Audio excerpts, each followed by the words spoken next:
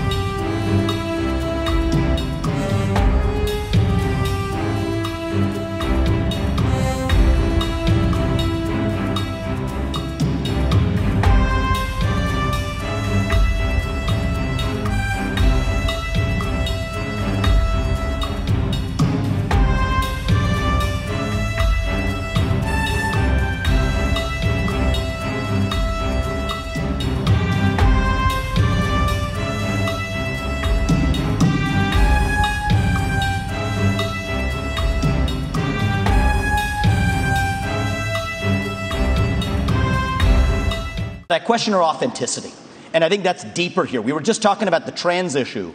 This is a symptom of a deeper cancer in American life, identity politics. This new religion that says your race, your gender, and your sexuality are your identity. It is anti-American. It is meritocratic. It's anti-meritocratic, and it is dividing this country to a breaking point. And I've spoken about this to the left. My books are all about this. I've preached this to the left, but it's even worse when Republicans try to play the same game. We're talking about that trans issue. And Nikki Haley's campaign launch video sounded like a woke Dylan Mulvaney Bud Light ad talking about how she would kick in heels. At the first debate, she said that only a woman can get this job done. That's what she said. After the third debate, when I criticized Ronna McDaniel after 5 failed years of leadership of this party and criticized Nikki for her corrupt foreign dealings as a military contractor, she said that I have a woman problem.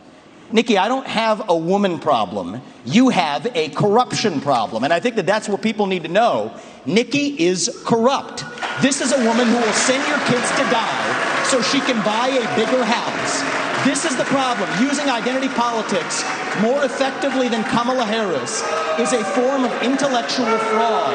And it actually needs to end. There's our donor puppet masters wielding their puppet right up here tonight. This is how this game is played. The puppet masters put up their puppet, and I reject the use of identity politics in this party. It has been a cancer coming from the left, and I'm sick and tired of the double standards. The people of this country are too. Having 2 X chromosomes does not immunize you from criticism. Thank you.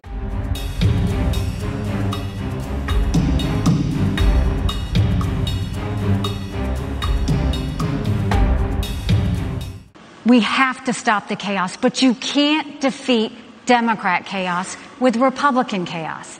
And that's what Donald Trump gives us. My approach is different.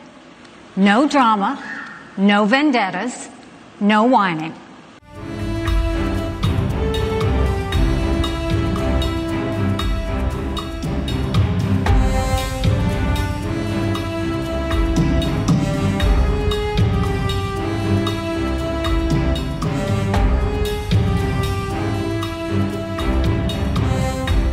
Well, I want to laugh at why Nikki Haley didn't answer your question, which is about looking at families in the eye.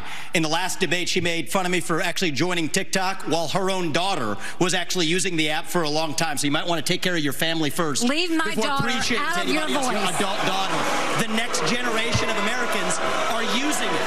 And that's actually the point. You have her supporters propping her up. That's fine. Here's the truth. You're just the easy answer is actually